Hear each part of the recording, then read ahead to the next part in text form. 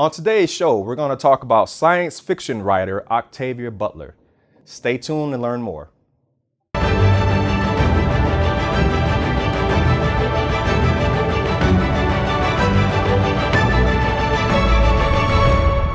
Hey everyone, welcome back to HISTOR-E. I'm your host, Eric Sheffield. Now, before we get started with today's video, I just want to ask you guys to quickly like this video, subscribe, and share it with your friends and family. And if you guys have any historical figures you want to see us talk about on this channel, please leave a comment down below. Let's get into it.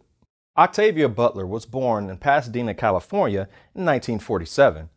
Now, she started writing her very own science fiction stories at the very young age of 10. In a 1986 interview with a publication called The Black Scholar, when Butler was asked about how she started writing science fiction stories, this is what she said. "I didn't decide to become a science fiction writer. It just happened. I was writing when I was 10 years old.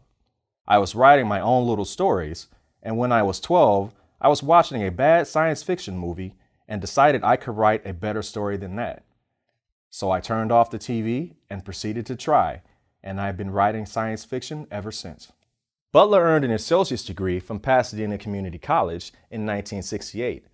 Then she went to California State University, and after that, she joined UCLA, where she took some writing classes. Now, one of the programs that Butler entered into was called the Open Door Workshop of the Screenwriters Guild West, which was a program that was aimed at mentoring minority screenwriters at the time.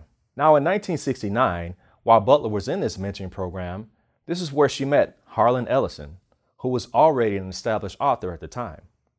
Here are some of the books that Ellison already had published at the time. Rumble in 1958, The Man with Nine Lives in 1960, Rockabilly in 1961, Doomsman in 1967, A Boy and His Dog in 1969.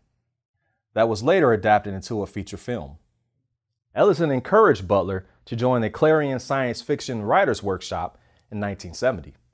This is where Butler published her first short story called Crossover that appeared in the Clarion Anthology in 1971, followed by her first novel in 1976 called Pattern Master, which was book one of a 5-book series she called the Patternist Series.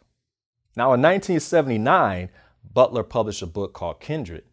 Now, Kindred is about this young African-American woman in 1976 that has sporadic episodes of traveling back in time to the pre-Civil War South, where she would meet some of her ancestors. This book sold so well that it allowed her to write full-time. One of the things that made Butler's science fiction stories stand out so much is because at the time, there were not a lot of stories that were told from an African-American female's point of view. Now we're going to talk about some of the awards Octavia Butler received for some of her novels and short stories. In 1980, she received a Creative Arts Award. In 1984, she received a Hugo Award for Best Short Story for Speech Sounds. In 1985, Butler's book, Bloodchild, received 3 awards. They were the Science Fiction Chronicle Award, the Locus Award, and the Hugo Award for Best Novel. In 1995, she received the MacArthur Foundation Genius Grant. In 1999, the Nebula Award for Best Novel, Parable of the Talents.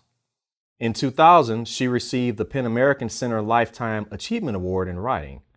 In 2010, she was inducted into the Science Fiction Hall of Fame.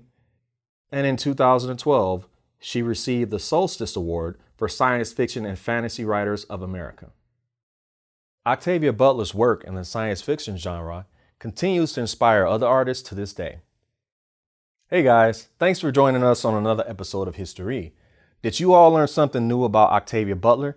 If you did, please leave a comment down below. Like, subscribe, and share this video with your friends and family. And if there are any other historical figures you want us to discuss on this show, again, please leave a comment down below. We'll see you guys next time.